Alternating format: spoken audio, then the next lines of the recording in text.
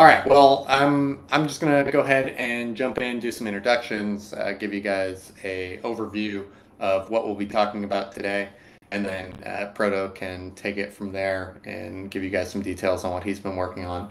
Today, a little overview of kind of what I've been doing marketing-wise, content creators, from the development side, what Chris has been working on, contracts and testing out those contracts, and then production chains from Proto, and then the front end, UI and client side of things have all been, progressing quite nicely. I do want to just maybe preface this conversation. I know we had mentioned this on our last AMA. We had originally said that we'd kind of like iteratively push out features into the testnet as they were done. Due to kind of the nature of some of the StarkNet and Cairo changes, Chris, is basically making it so that all the contracts will be done at the same time, and that release is going to be a lot more robust. But you guys won't see as much kind of iteratively pushed.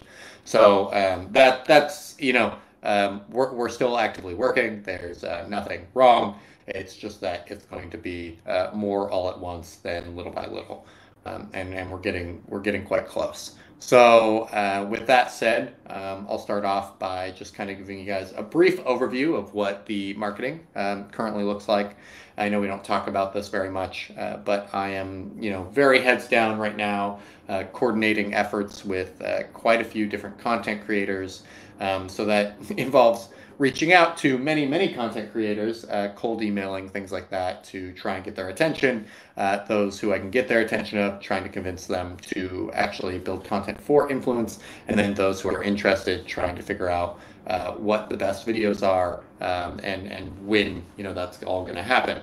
I am having some pretty good success here with me pushing more and more to get more and more onboarded towards launch.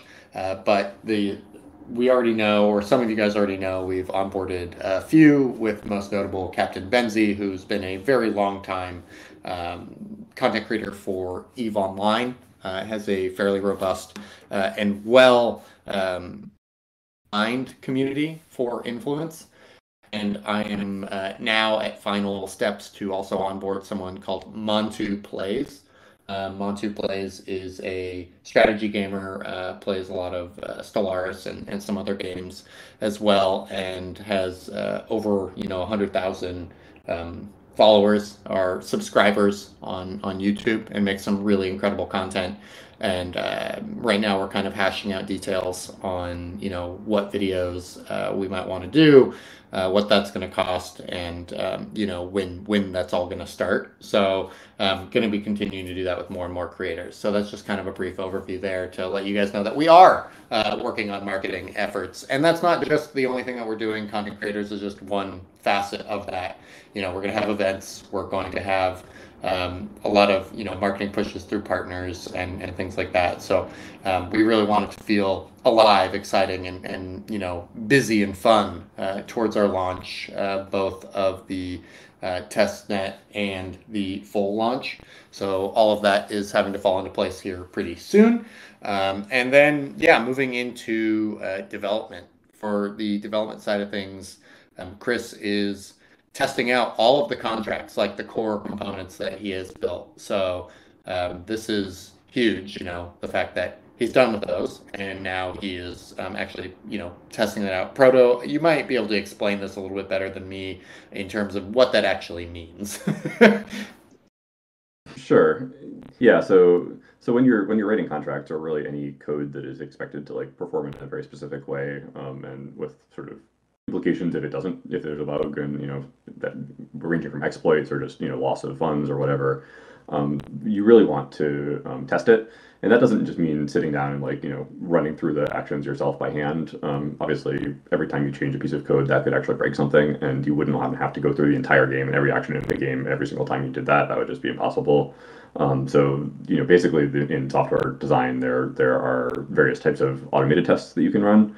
You write them and then you run them, and so that's what Chris has been working on. He's been working on more or less unit tests for these what we're going with an entity controller, or sorry, entity component system framework, ECS framework, which a lot of other games, like non-launching games, actually use that, especially for things like sort of first-person shooters and like games where you have like a lot of things coming and going in the game engine.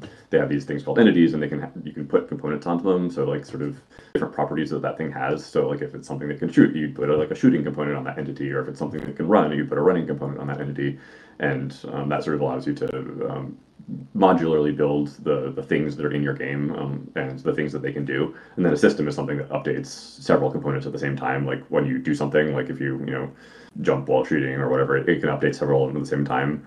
And so Chris has been designing our contracts with that in mind, with like an ECS framework in mind. So everything's sort of divided up into these components and these entities and systems that update them. And what that means, though, is that he's been able to write tests for individual components. So saying like, when this specific thing happens, make sure that the outcome of that, like the changes to state, are exactly what we expect.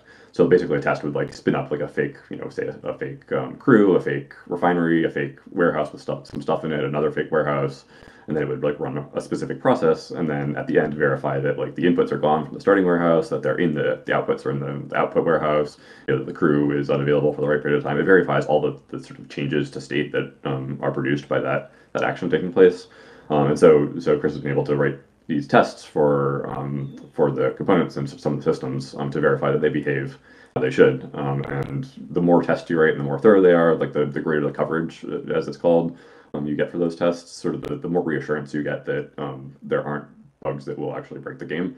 You sort of, writing tests is more as much an art as it is a science, where you're just trying to figure out all the edge cases and all the things that could go wrong. And oftentimes you'll find a bug and then be like, oh, I didn't have a test for that, and you'll add the test so that next time you'll catch that thing if you introduce that bug again.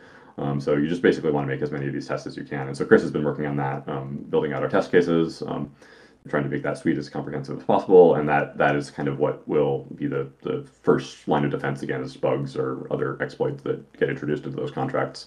Obviously we'll hopefully have some other eyes on those contracts. I'll be doing a code read through at some point with him to sort of take my own look at things. There'll be more eyes on that, but the test cases are sort of the first and strongest defense against bugs. So Chris is putting some time into writing those, and getting us some really good coverage so that we'll be in a really good place in terms of things behaving how they should in the contracts.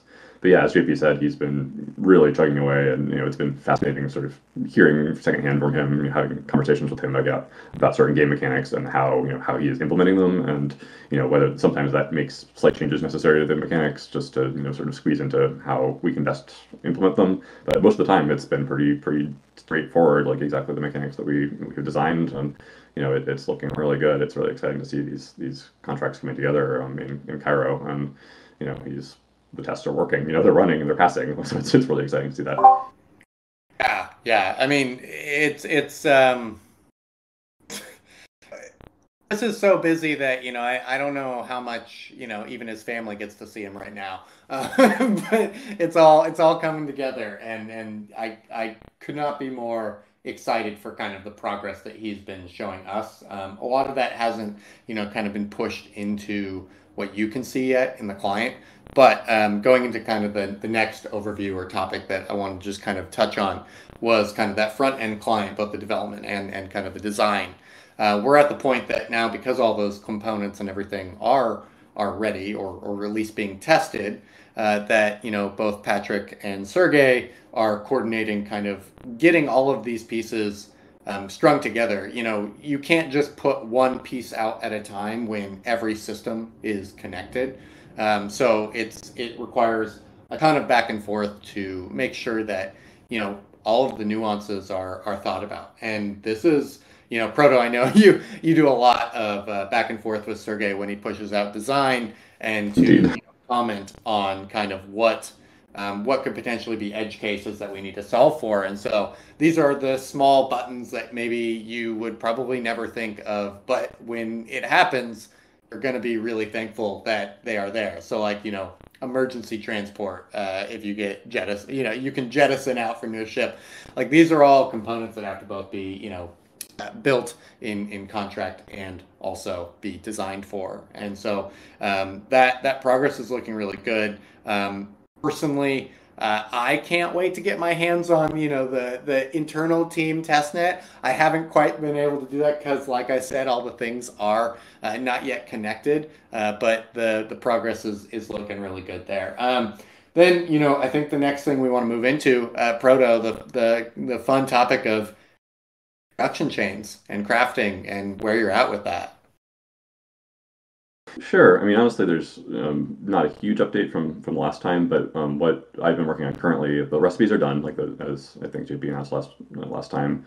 The recipes are all in. The initial recipes are all in, and I've been working on the timings for processes, which again is sort of those like how long a process takes just the moment you start it, like how long the crew is going to be needing to be there to sort of get the process kicked off, and then how long it takes as a function of how much you're processing in that process. So there's basically two numbers for each process. So I've been going through and sort of filling in those numbers. I'm doing a little bit less research than I was with the recipes. Those are all fairly well researched, and I'm certain that there are errors there. I'm certain that there are things that are not quite as realistic as they could be, but they are as much as I could with the time and knowledge that I currently have. So the recipes are going to be really, really pretty informative. But I think the times will be a sort of more, balanced, in a way that's more sort of game balanced versus like attempting to exactly model the real life, energy costs or energy, time costs for doing a particular thing. So they'll be sort of more representative of those processes than like actually like carefully modeled out to be perfectly accurate. But I think they'll be really solid for making the various products that you're producing with these processes take amounts of time that are appropriate for the difficulty of making that product that we intend. Since obviously the longer something takes, the more expensive it will be, and especially the longer the things that you need to make that thing take to make, then the more expensive that thing will be. So it all sort of flows together.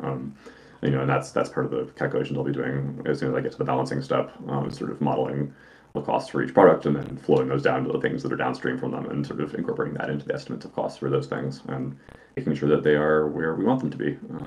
So this is an important step, doing these timings, and it'll also be probably one of the areas that we'll be most inclined to adjust when we're doing balancing.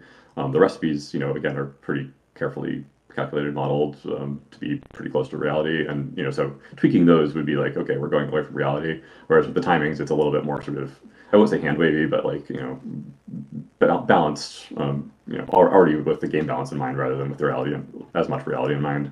And so those are a great lever for us to be able to adjust when we are going to balance the production chains a little bit down the road. But that's coming along. Hoping to get through that fairly soon. But other than that, we've production chains are just one of the things I'm working on. Also, as we were talking about, Chris has been working through the contracts, and a lot of mechanics come up in the course of him working on that, sort of clarifying exactly how something is going to work, whether if there's an edge case there, what we're going to do about it, etc. So I'm trying to think of a few updates there for mechanic-wise that you guys might be interested in. One of them is actually fairly relevant. This was triggered by our discussion about how ships work when you produce them in the shipyard. So for background, when you are transferring materials, just like normal products, for example, if you produce some iron from smelting from taenite or something, when you do that, when you start the action that is going to create that product, same thing for extraction, where you're mining something and it's going to go into a warehouse or a ship after that. When you start that process, you select the destination for the thing. And then it's actually reserved space in that destination inventory. So it says, there's going to be 1,000 tons of taenite or whatever you're producing here in 4 days. Like there's going to be a bunch of taenite there, but we're going to reserve 1,000 tons of space or whatever the volume equivalent is in this inventory so that you can't put something else in there and take up that space instead, because obviously that would be a bad thing if you have 1,000 tons of taenite coming and then there's something else there where it was supposed to go. So we have this reservation system for inventories which stops you from using that space. You reserve the space, and then when you complete the action, when you finish the thing is going to put those materials into that inventory, that wipes the reservation and just makes the materials actually be there for using for whatever purpose that you want to use them for. So that's how it works for products. Anything that's in an inventory But we realized that we actually have the same problem for ships, where you produce a ship in a shipyard, right? It's a production chain process, but instead of selecting an inventory for your ship to go into, because obviously ships are too big to go into a warehouse or go into another ship, it actually needs to go somewhere that a ship can be on the surface, which is either an empty lot for light transport or a spaceport for the heavy transport or for the shuttle. And so we had the same problem where it's like you start a process that's going to produce a ship, and it's actually the same. We realized also for when you land a ship, like it's coming down from from orbit, and it's going to take a certain amount of time to get there, but it's going to like an empty lot or it's going to a spaceport. We needed some sort of way to reserve space in that empty lot or in that spaceport, so that somebody else wouldn't come along, and especially for the empty lot, they wouldn't come along and build a building there or try to land another light transport there sooner than you or whatever. And so your light transport gets there and realizes that there's no space, and that would be a bad state to be in. So the way we actually came down on that, and I think this actually applies to more actions than just ships, is that we looked at our, in testnet phase 3, you guys would be familiar with sort of the pattern of you start an action and then wait for it to finish, and then you have to go and finalize it. Unless you had that session keys active with Argent X, which actually does that automatically, which is great. But in general, like you've got the start and the complete pairing for each action. And what we realized is that we can actually, for many but not all of the actions, that complete is a little bit redundant. We could actually implicitly complete those actions. And so what that means is that there would be an end time to that action that is saved in the state of whatever you're doing. So for example, when you're producing a ship, you have it going to say an empty lot if it's a light transport, and there's a time associated with that ship, which is like when that ship will be produced. Instead of needing for you to go back and complete that action by doing another transaction on chain and sort of updating whatever reservation we would have created to be okay, now there's actually a ship there and now you can fly the ship and do stuff with it. We realized that we can actually implicitly just like sort of associate that time with the ship and then not have a second transaction and just interpret it anywhere that's relevant, that as soon as that time has passed that's associated with the ship, like the production time, then it just becomes available implicitly without any state changes. So what this means is that we got our reservation just by putting the ship there. Like there's now a ship there as if normal, except that it has this extra timer associated with it, so that once that timer expires, then the ship is available. This implements the reservation, and it also means that we can cut off a lot of the second complete transactions entirely. We just don't need them because we can do the same thing in a lot of places where we can use this implicit timer associated with something that's being produced. The places that we cannot do that currently are places where there are output materials that need a reservation in an inventory, because as I already described, there is that reservation system that we already have for inventories, and that needs to be wiped away and replaced with the actual product. We can't do that implicitly because products are, they're fungible with each other in the same inventory. Like there's no concept of like this lump of taenite and then that lump of taenite and this one is reserved and that one isn't. We don't have that. We just have like an amount of space reserved and then a single pile of taenite. And so with how we implemented that, we do need that second complete transaction for those. And also any case that there's randomness that is involved other than random events. So randomness, for example, if you're scanning an asteroid or if you're doing a core sample, those have sort of the commit reveal pattern that we need to implement. And so those require a second transaction as well. Again, if you have the session keys, our hope is that those won't be something you need to manually do, even if they are there. But if you don't have session keys activated for your account, then you will need to go and manually do those service transfers or production chain processes or extraction. Those are all things where something will wind up in an output inventory, and you'll need to do that second transaction, and of course sampling and scanning and all that.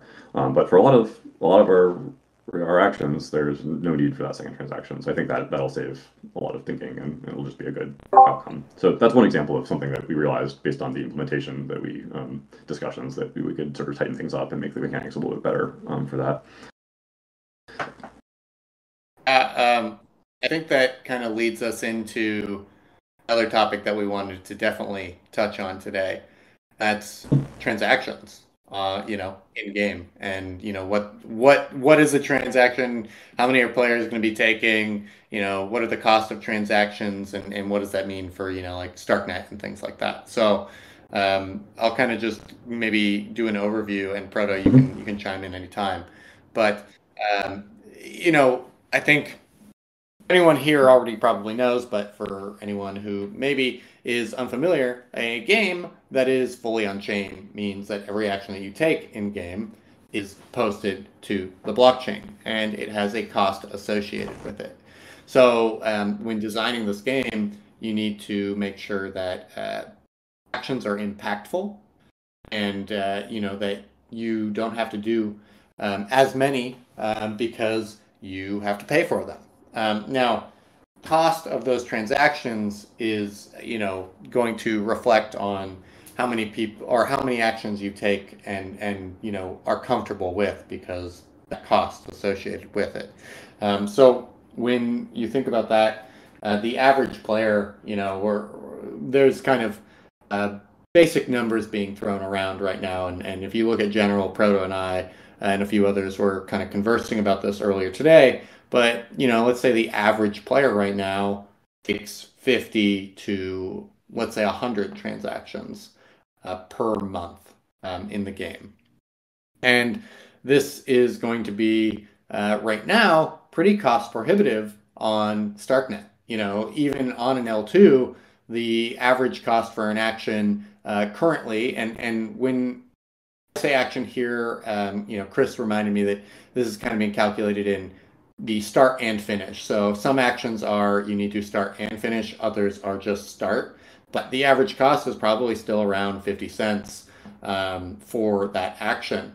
And so, right now it would be pretty difficult to launch this game today with that cost and expect traditional gamers to pay that, and also current community members, you guys, don't want to pay that either. You guys might be fortunate enough to have zero point 0.1 ether or something sitting in a wallet, and you might not think about it because in the days of NFT minting, you were spending $40 to mint a single NFT. But at the end of the day, to scale a game, we simply can't function on that. So we really have to look at StarkNet to provide the solutions to be able to, actually have cheap transactions. And so that next implementation that StarkNet is targeting is the Volition or EIP 4844. And we're not going to get too much in detail about that, but that vastly reduces the cost of transactions. We actually could get a little into detail there, because I think it's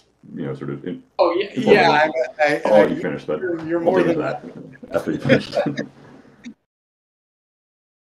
Yeah, actually, no. I mean, I think I'll finish this out, and then we can kind of go a little bit deeper in terms of the game design and around volitions and maybe EIP 4844.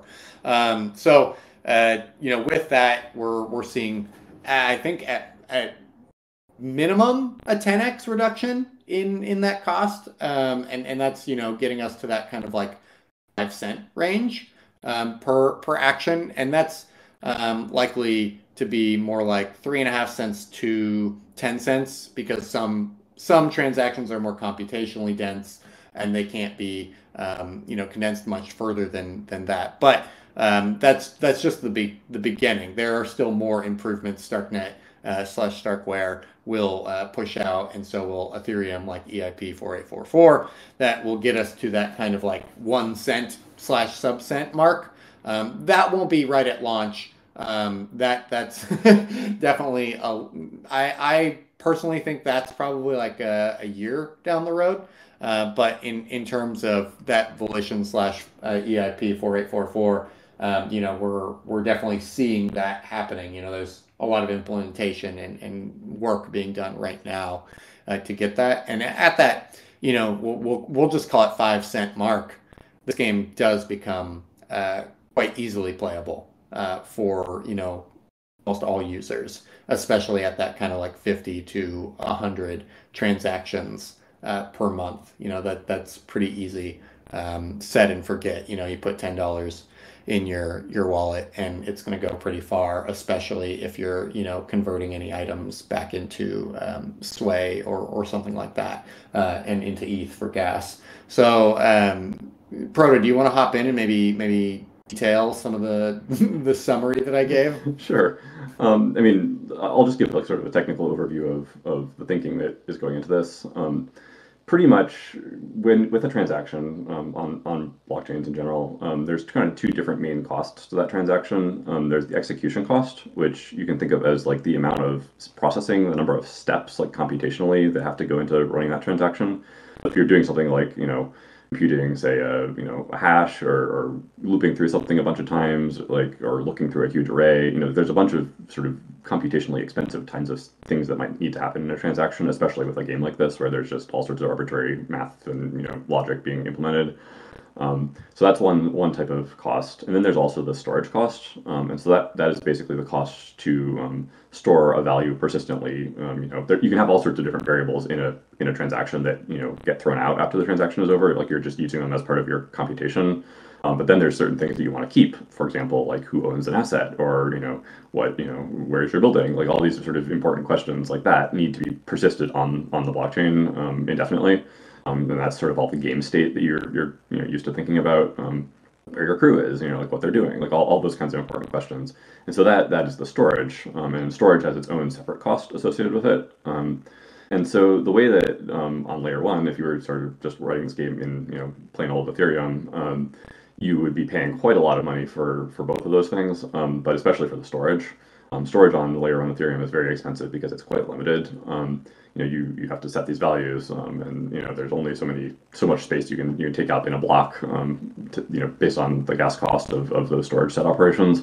There's a limited amount of gas that each block can use up, and so you wind up with very limited amounts of storage that you can change, and that's why doing this game right now on layer one Ethereum just would not work. We could not do that. It would just cost $50 a transaction or whatever, and that's just not workable.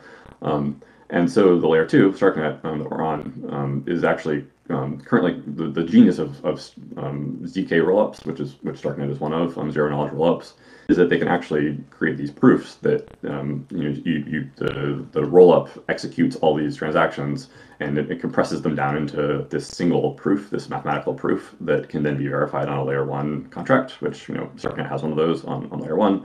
And it's constantly rolling up all of these transactions on the layer two and compressing them into these mathematical proofs that can then be validated expensively. But again, keep in mind that there's potentially lots and lots of transactions represented by that single proof, and then validated on layer one.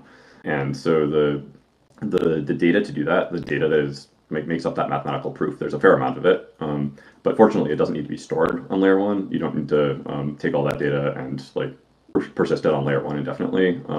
What you need to do, though, is you need to take all that data and send it to layer one and let the contract work through it and work through the proof and validate the proof, and then it can throw that data away. So that's what's called call data. That's something that layer one consumes as part of certain, as part of transactions. And that's still fairly expensive because it's the gas cost for call data is competing with all the other uses for layer one gas.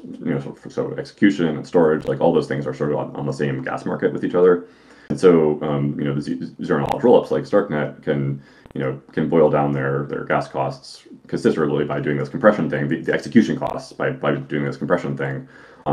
And the more storage that you use on layer two, the bigger that gets, because there's just, the storage needs to be part of that proof, and it sort of expands and bloats the size of that call data.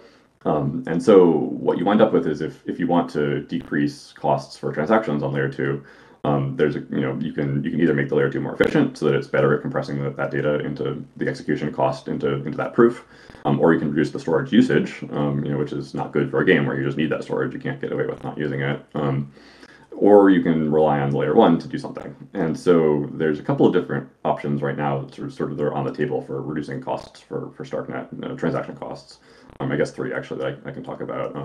The first of which is EIP 4844, which you might have heard of as proto-dank sharding or blob space. And this is an upgrade to layer one Ethereum that's coming probably before the end of this year. The exact timeline isn't quite certain yet.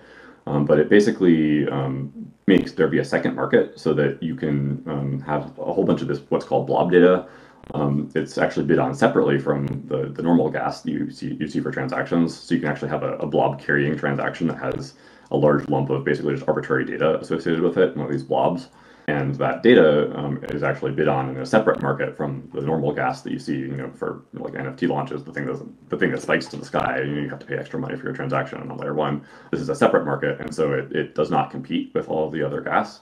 And that, together with the fact that these blobs are quite large, makes them a lot cheaper as a means of submitting data versus call data, which is the way that layer twos have to do it right now.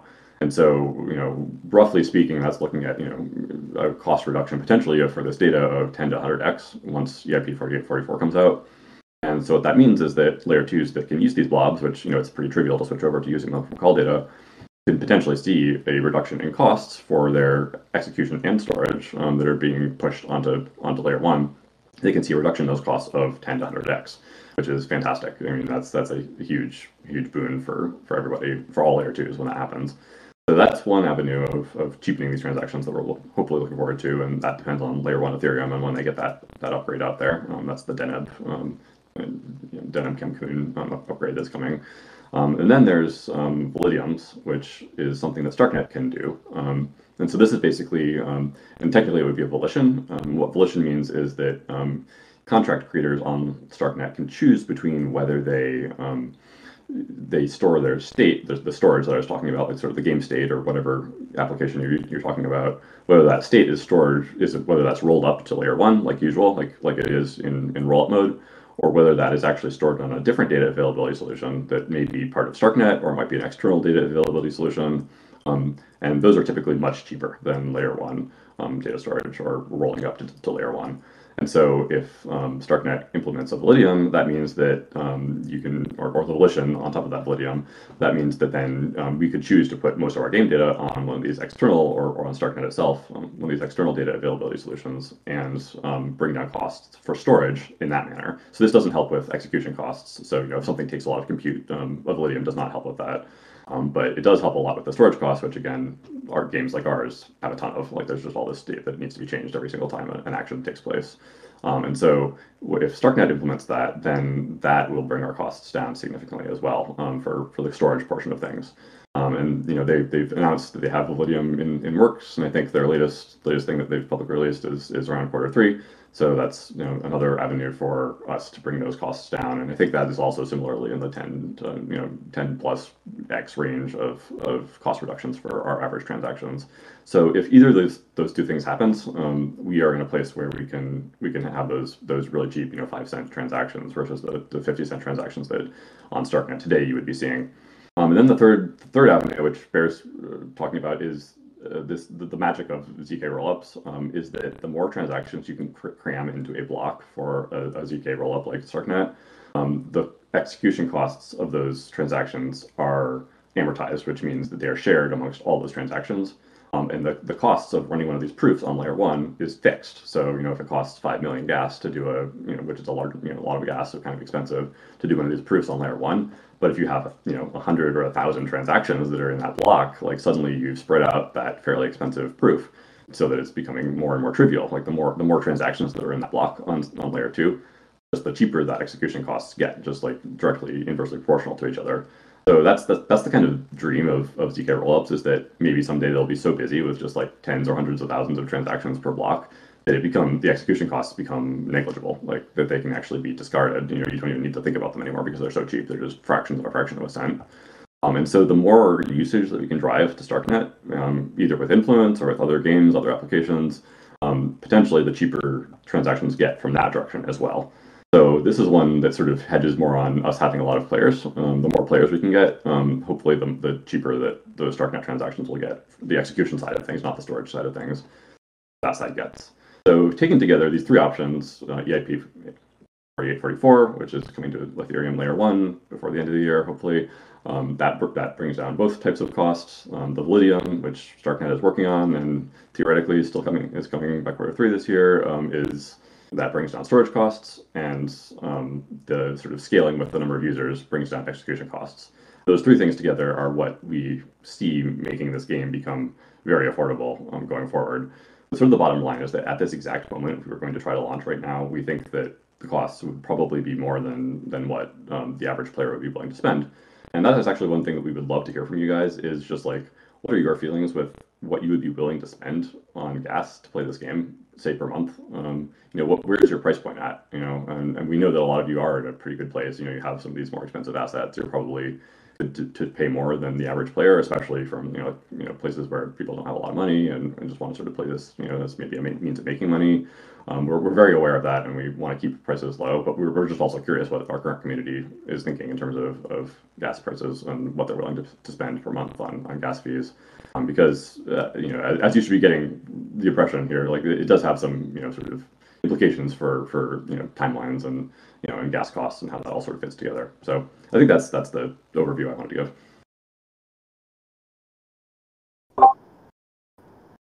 Yeah, and I also want to point out, like, we're not saying we're pushing any dates. We're not saying any timeline changes at this time, and we are still, as far as we're aware, StarkNet team members are posting, volitions are coming Q3, so that all aligns with kind of original roadmap. But again, I think we also want to hear from you guys to understand, like, what makes most sense to you. Like, what do you want more? Game come out soon? Higher transaction costs if for example, that wasn't ready when we're ready to launch, or do we push game out a little further to launch game with 3 to 5 cent transactions or whatever it might be, if anything were to change. We're again, I cannot stress this enough. We are not saying we're pushing anything at this time. I think this is more just for conversation to try and understand some of you guys who come every week and listen into these because you guys are also probably the most anticipating of the launch. Yep, and I guess just to back that up, like influence is on track. We're hauling butt on basically every part of this game right now. The pieces are really coming together, and I couldn't be more excited to see these contracts being written and seeing the front end coming together. I think Patrick just wrapped up on marketplace work today, so the marketplace front end just got finished. Things like that. They're just coming together, and it's really exciting to see. And we're currently hitting our timelines for this game. The things that we're building on top of are they have their own timelines, and so that's part of just sort of this conversation that we're bringing up at the moment. And I think it's probably also important to say that we're going to have an entire game in testnet that you guys can play and have fun with, and we're going to be doing a bunch of events and things that bring players in, and for all intents and purposes that can serve as kind of like the pre-release game. So regardless of like timeline, that's going to happen before the official launch, and so you guys are going to be able to get your hands dirty and influence, and break some rocks and fly ships and colonize asteroids and things like that. So that's going to be super exciting. Kimmy, yeah, you're up on stage. What's up? Good. Hey, how are you guys doing? Well, I had a question about these transaction costs. Is this something like new, or did we know that it's going to cost this much from the get-go? When we initially spec'd out StarkNet, when you guys decided to use 2 years ago StarkNet? now, it was summer of 2021 that Chris decided on StarkNet. The expectation was that these costs would be going down, and they actually have been. Like over the past year, I think StarkNet has brought costs down significantly by just today actually, or I guess it was yesterday. There was a big push, big update that went out, and that has actually sped up things a lot. And so like speed and cost are sort of two sides of the same coin in some ways. So it's like the more TPS you can handle, the more transactions you can cram into a block, which, as I was saying, can bring down execution costs proportionally. So there have been all these updates that have been happening. I think obviously 2 years ago there wasn't even Cairo. You couldn't do anything on StarkNet. It was just a plan that they were working on, and it was coming together, but it was not anywhere close to being something you could even run a game on. Today you could actually run Influence on StarkNet. Like the technology is there. It's just that the costs are still in that sort of 50% per transaction estimated range that we have. Obviously, now that we have contracts implemented, we have a better handle on those actual specific estimates for costs per transaction. It was a little bit more nebulous back when we didn't have those that code implemented, and we couldn't be doing benchmarking, which Chris has been doing some of, to sort of see what those costs might look like. Now that we have the contracts, the expectation though at that time was that costs would come down perhaps a little bit faster than they have. But that's an issue that's sort of space wide. That this is all cutting edge tech, and like we've been pushing into these efficiency improvements and pushing into these sort of mathematical breakthroughs. Honestly, like there's still math that's being figured out, and proofs that things are being proven that we can then use as sort of primitives in these cryptography applications. Like that stuff is still happening sort of at a somewhat random pace, and as discoveries are made and innovations are created. And so, this is where we're at right now. Like you're sort of, assessing things where we are with the contracts mostly written, and with the information that we have now. And we're just sort of looking at the costs as they currently are, and what the upcoming improvements are that and what those impacts will have on costs and sort of thinking about all that. I guess that's the way to put it.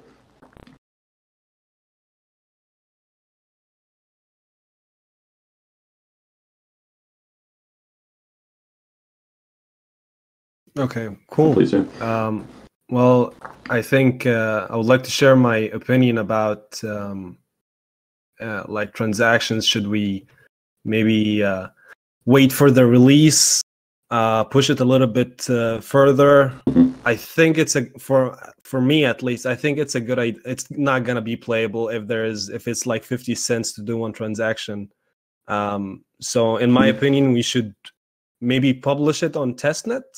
Let us play, let us test things out. Maybe wait a quarter or two more until transaction costs come down, because even a transaction cost of 1 cent is not there yet. Absolutely. Like if you look at any gaming blockchain, there's way more transactions than a normal blockchain. Look at Ronin, for example. It costs less than a cent to do anything. And I think that would be the sweet spot for influence. We're going to have tons of transactions. But yeah, that's just my opinion. Thank you, Kimmy. Great work, guys. I see what you're doing. It looks amazing. I think we all agree that we want transactions to be as cheap as possible. We're just trying to figure out what does the community think in terms of what's the happy medium to launching them, because we don't also want to just sit on our hands with a fully launched game. But like you said, testnet is going to be fully playable. And when we're talking about this, and again, cannot stress this enough, we are not saying that we're pushing. We are talking here.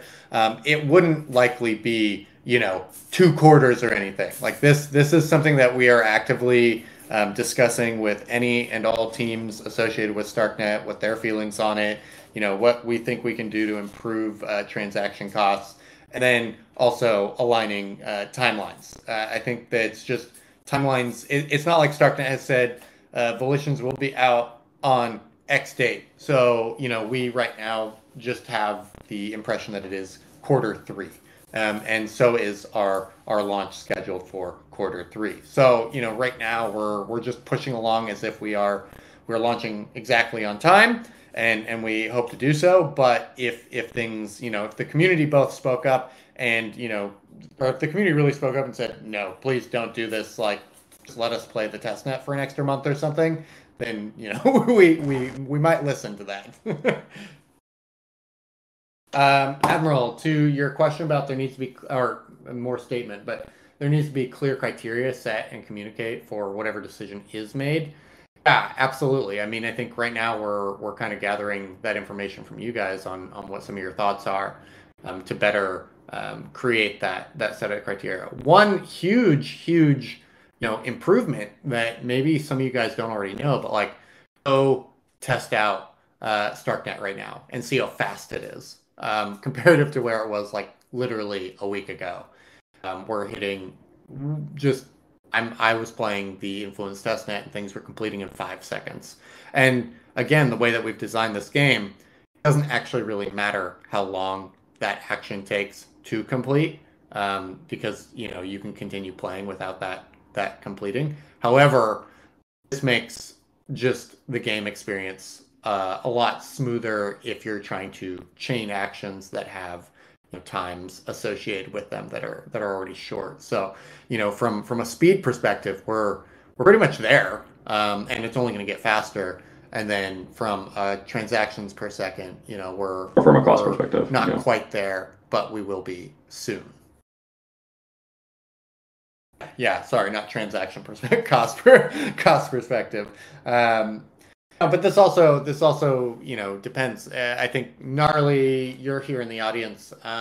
You were kind of mentioning how many transactions that you want to do, and you were saying maybe that you'd want to check in every day and restart your extractors rather than setting them to like a 5-day extraction process. And at any cost, probably 10 cents or higher, you're probably looking at not wanting to do every day. You're looking at 5-day. But again, these are all also strategic choices that are lumped up into what you actually think will be most economically viable in game. What are you trying to do? How are you trying to compete? What goods are you trying to sell? Where are you trying to sell them? When are you trying to sell them? There's a lot of components to that in game that we can't just lump into cost of transaction. But at the same time, if you're going to be doing hundreds of transactions a week, it gets pretty cost prohibitive. And also, we don't want you to be spending that much on gas. Like that doesn't help and us. you won't be either. I mean, we're not profiting from that at all. Like it's the more we can keep it in game and with unstoppable games, like that's just better for everybody. So that's definitely an important consideration for us. Admiral and Nathrax actually together are sort of having a good question. Nathrax is asking when testnet, and Admiral is sort of saying, where are we at? Like what's left for the game? So I can take a stab at giving an overview of what is left at this exact moment. So to the best of my knowledge, again, I'm not working on all these personally, but this is the best of my knowledge. With the contracts, Chris is very close to contract completion for the actual mechanics for the game, everything working. I believe that there may still be some work on the escrow contract, which is the way that when you need to put up some sway that somebody else can then claim by doing something. I believe that is not implemented yet. I could be wrong there, but I think that still remains. I think there's still some tests he needs to write. He has been working on that. I believe anything else on that, I'm not up to date enough about to answer. But I think that by far the bulk of everything has been written and tested in so far. So I know things like the marketplaces other than the escrow have been implemented. I know that the ship travel obviously has been implemented. I know that the production chains he's worked through, that's working, that's all tested. Materials transfer, extraction, like some of that. A lot of the things actually got rewritten from testnet phase 3 because of Cairo updates and also the update to this ECS framework that I was talking about.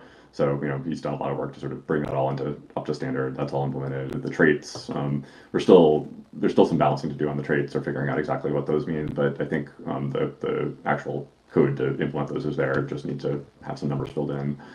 So again, by far the bulk of the contracts are done right now. There's some sort of finishing up bits that still need to be done. As far as the UI is concerned, I believe almost everything.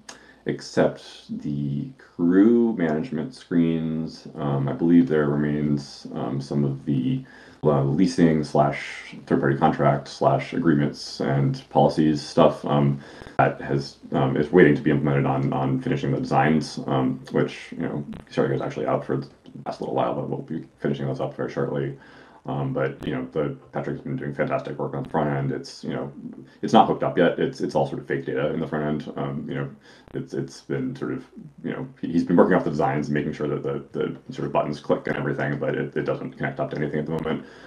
The SDK work, which is the thing that our indexer, or actually rather the library that is able to connect the contracts up to our indexer database, and then also partly to the clients.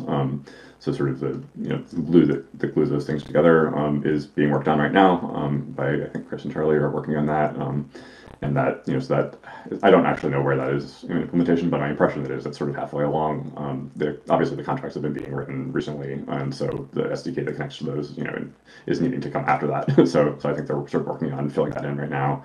The hooking up of the SDK and the client will come very soon. I think Patrick actually just switched over after he finished up with the marketplace implementation in the front end. Switched over to working on the SDK, which has direct implications for him being able to easily use the SDK to pull that data into the front end. So he's on the SDK too at the moment. So that's making great progress. The design work is again mostly there. I think we're still missing the crew management pages because that changed recently. The mechanics for that and the leasing is still and sort of agreements and policies that still has some polish to do. It's sort of halfway done. But those are the last big pieces that I'm aware of as far as the design side of things. Once those are in place, then the front end can be worked on. In terms of the production chains, I'm still filling out the timings as I sort of expressed for the processes, and then I have a balancing pass to do. But those are the kind of the last steps for getting a cohesive exploitation package of production chains that we can run with into testnet phase 4. There is a step where we need to figure out the seating for the initial colony layout. So how Adalia Prime is built out when we start, how all the materials that are available for you guys to buy in the marketplaces to kickstart the economy, like what those exact numbers are. We still need to figure those out. I believe a script or the way of doing that seating contract-wise has been already implemented. So it's just a matter of coming up with those numbers to feed in there. In terms of marketing, I mean, JP gave an update on that. That's going well. So overall, things are very far past the halfway point. Like we're coming in on getting what we need for testnet phase 4. There's still obviously some stuff left to do. We're working on that. As far as timings, again, I think the only thing we can say for testnet phase 4 is that we will give that 2 weeks notice. And I think we still are on track for having a good period of time for testnet phase 4 for a end of summer launch. So that's I think all we can give on that at the moment. But that's my best overview.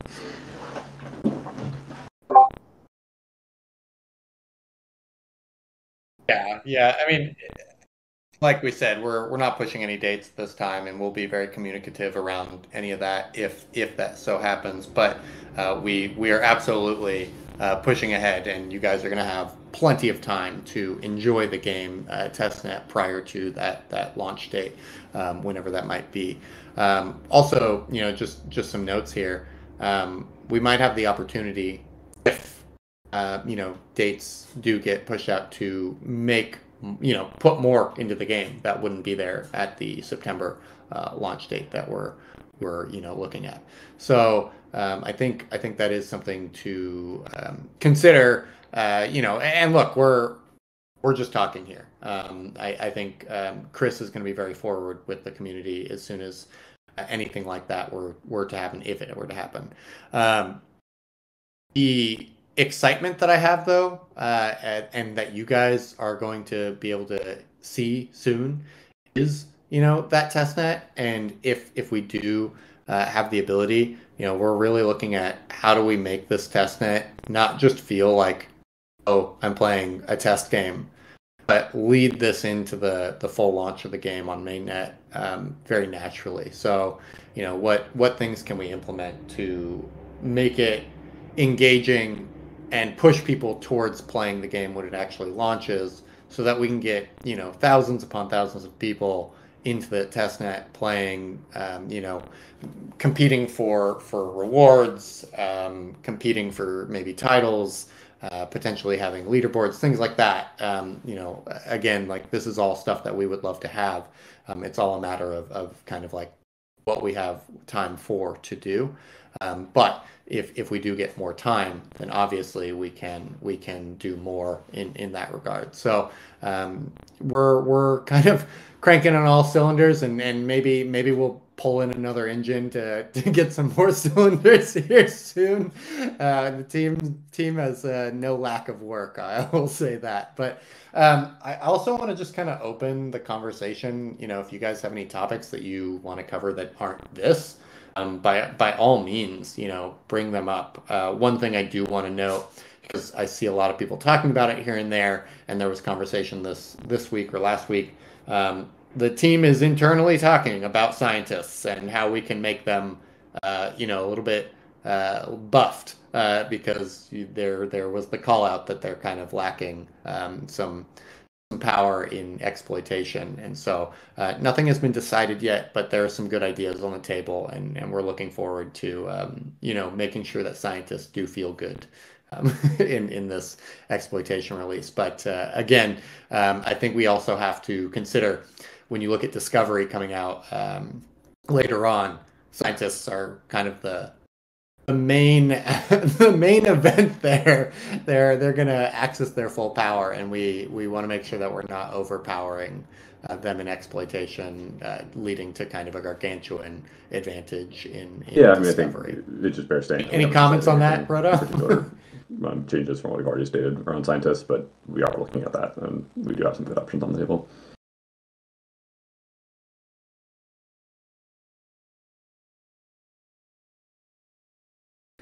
In regards to testnet kind of being open and forever, very likely what's going to happen is that when the game launches, the testnet will be brought down, it'll be wiped. We'll probably start tinkering with it more, making sure that any updates or changes or things we need to test out can be done there in a safe environment, and not constantly being poked by people being like, why does testnet not work today? So we just have to be kind of clear and be like, it's not available right now. but there will be periods of time that I think we will open it back up and say, hey, new patch live on testnet, come in and give it a try.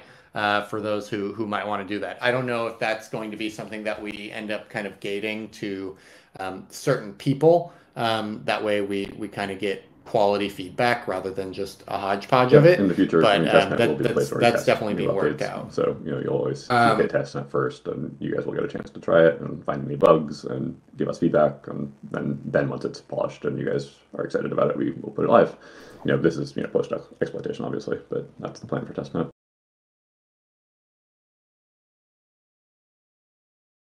Yeah, comment from Nathrax, Gorley might be discontinued in January. We're actually in conversations with Starkware about kind of the Sepolia testnet that they're looking at changing over to because Gorley, is going to be discontinued. So we're trying to get like firm timelines on that because the last thing we want to do is have, a pre-release launch in testnet with lots of fun events and things that are really going to push people towards the main launch, and then them switching to Sepolia or Gorley going down. So we're being very cognizant of that as well.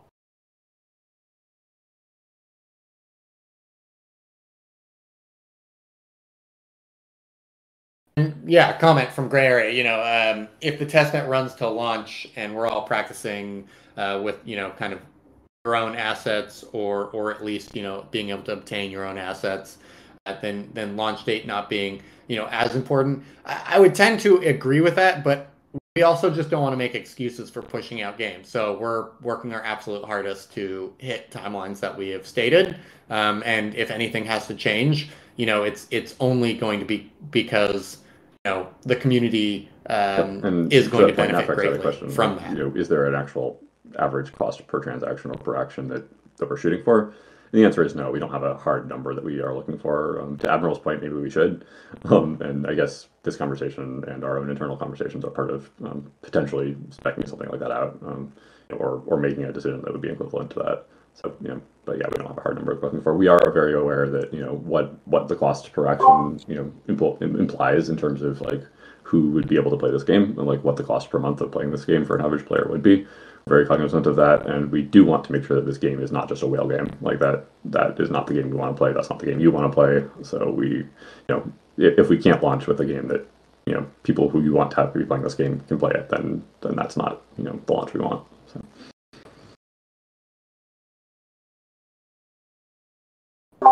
Yeah, and I will say, with Volitions, there have been some conversation. You could probably go look on Twitter through threads, but 3 to 5 cents is very feasible, and I think launching our game at 3 to 5 cents might make a lot of sense. That was a lot of sense in one sentence, but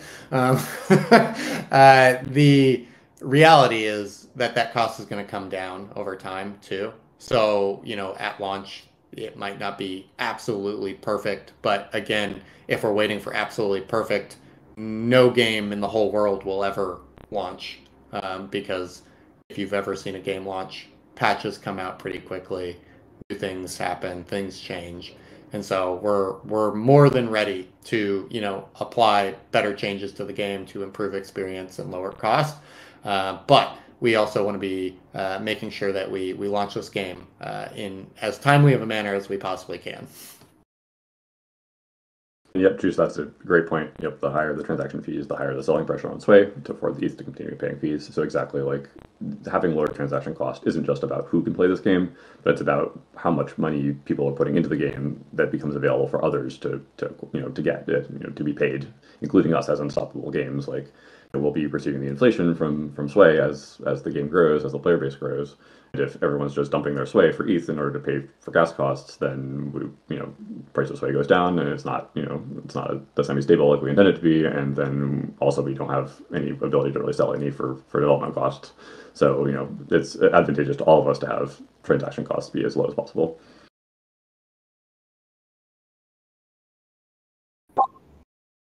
I had a question for you guys here. I think you will have some probably good opinions or strong opinions. I like strong opinions, but I think I'm debating in my head what would look best for kind of this testnet pre-release event and kind of push into launch. We all know that you guys own a bunch of assets, and we want to make sure that you guys can kind of like test out your strategy and things like that. One downside to kind of having that initially, I'm not saying it wouldn't happen, and this is just ideas here, so bear with me for a second. But to have competitions and to kind of have leaderboards and things like that, it would be extremely difficult to make it at all fair if the people who own lots of assets basically come in and build a bajillion things, and then the leaderboard is obviously going to show those people at the top of the leaderboards when it comes to like most extractors built, most core samples taken, most land colonized, whatever it might be, that we could do as competitions. So I'm curious what you guys would think would be kind of like an opportunity to play with your assets, test out everything that you have. Also, a time period where you don't have access to those, so that if we want to run competitions and things like that, that it's kind of equal footing. It's like everyone starts and at I think zero, to that point, and let's perhaps see the one what thing that might happens. have less of an impact on that is actually asteroid ownership, simply because squatting is a possibility, and we wouldn't do anything that would require you to have actually own the lots you're building on. So having people able to play on their mainnet asteroids, I think there's a lot of fun in that and sort of a hype value in that. And I think that might not impact the leaderboard as much as it could. So that might be something we could still roll with.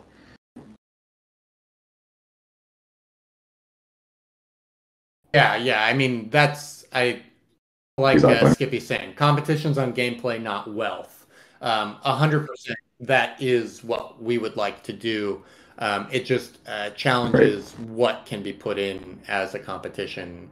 So again, this is just us having the opportunity to talk to you guys, see what your opinions are, and kind of help refine some of these strategies that we're I think working on. to that point, like having crewmates come across from mainnet or be copied from mainnet onto testnet might be too much for that purposes. But I think asteroids are probably more possible. And yeah, Kuda has a good point. It might not be that expensive to subsidize gas costs for brand new players for a few months. We have talked about subsidies.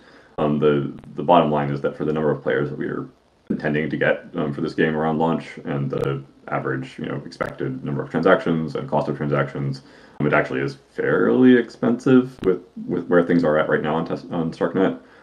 As things get cheaper, obviously that would be cheaper to subsidize as well. We might even want to look into that at some point. But the bottom line is that like we, influence unstoppable games could not afford to subsidize that. It would be awesome if somebody else, like say Starkware, wanted to do that, but that's in no way guaranteed. But that's sort of where we're at with cost.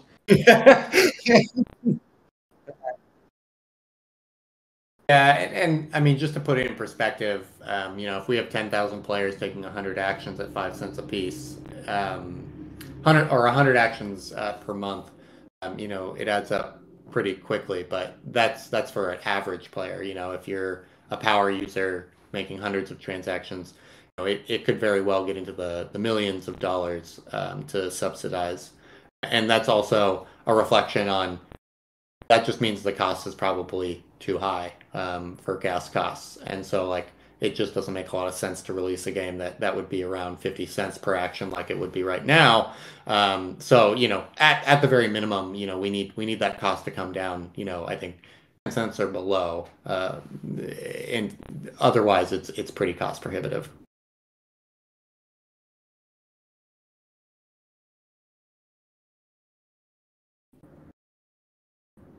Yeah, Kudata, I mean, if you can convince Starkware to subsidize everyone's transactions on the chain, I mean, they're not going to do it exclusively for influence.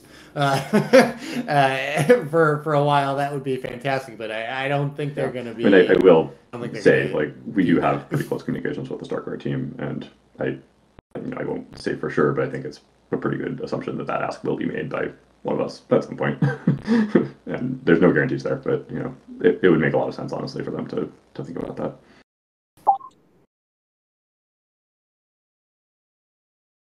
Yeah, I mean, and again, like we're pretty attached at the hip with them. We have a very good relationship with Starkware and Starknet, and we want to continue to have a really good relationship with them. And they're also very aware of these things too. You know, they're building something for mass adoption. You know, they want jillions, trillions, quadrillions of transactions on their network, and they know that at higher costs, that's not possible. It's so you know they're working their hardest to also bring that down. So you know I think us pushing hard is only it's helpful. You know, like we are and I'm not trying to boast or brag for influence here, but like we are probably one of the most premier products on Starkware slash Starknet that is going to be ready towards like when they're ready to really try and hit the gas pedal. So you know we do have a fair amount of sway here in terms of trying to get partners and things like that to help us out in one way or another. And that's exciting. I mean, it's really, really fun to be kind of at the forefront of this technology. But at the end of the day, timelines on development stuff on new technology are really difficult to say, like, here is the date and it will be ready by this date. And so we're being as flexible as possible, but it's also getting to the point where we're ready to launch very soon, and we don't want to just be sitting on our hands. So we're going to be doing everything possible to make sure that we can launch when we're ready to launch.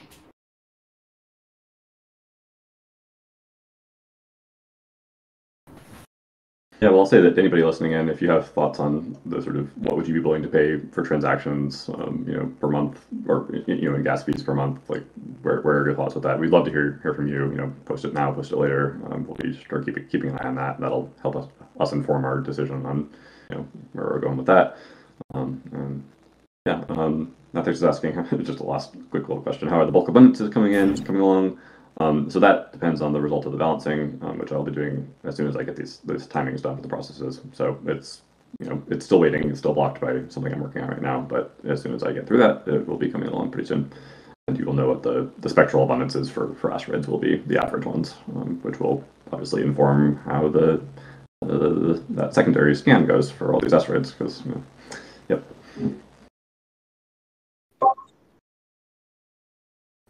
I have to say, Skippy, I hope that you RP this. You know, I don't condone nor support, but you know, from the perspective of do anything you want in this persistent world, if you can make a living inside of influence by running an RP establishment, go for the production it. changes on. I think as soon as I get these timings done, before I even start the balancing, you guys will get the next version of that. The one thing it won't have is actually the volumes of all the products in it yet. That's something that is not relevant for the balancing, and you know, so it'll happen after the balancing. But I think the change with the the recipes and the timings and all that in it I will make that available as soon as the timings are in. So things to look forward to in the near term.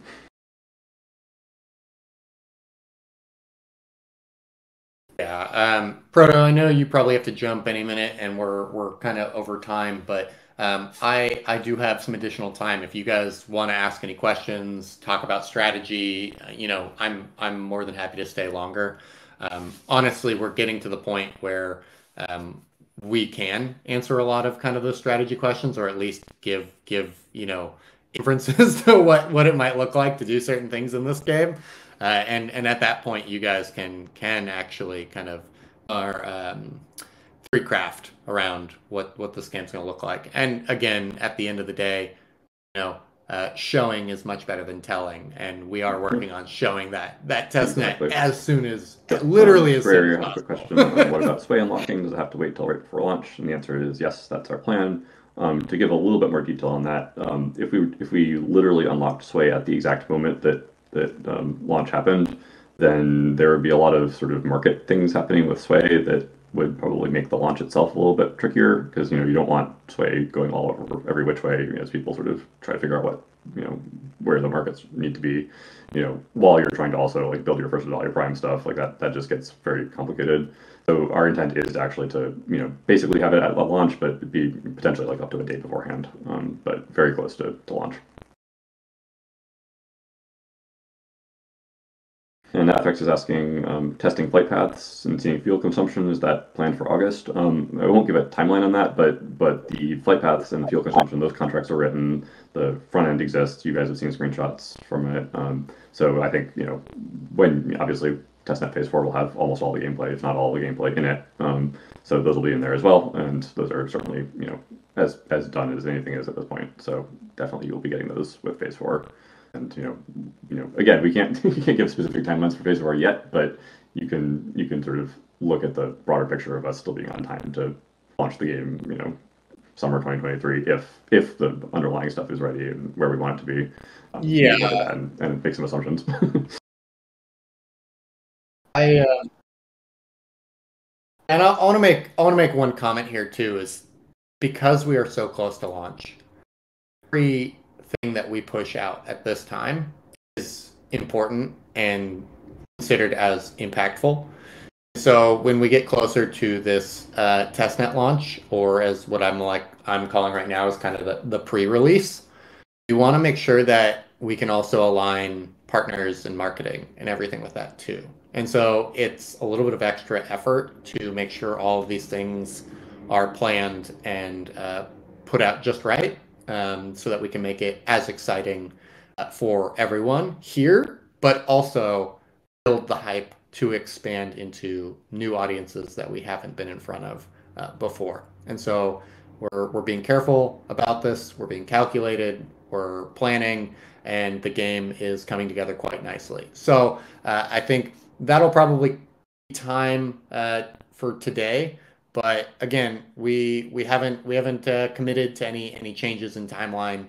We're really excited about the progress. Marketing is coming together. The client is looking fantastic. That will all get pieced together, and we'll probably be able to show some sneak peeks here fairly soon. I don't know exactly when the date is, and we will give you an absolute minimum 2-week notice before any large events happen.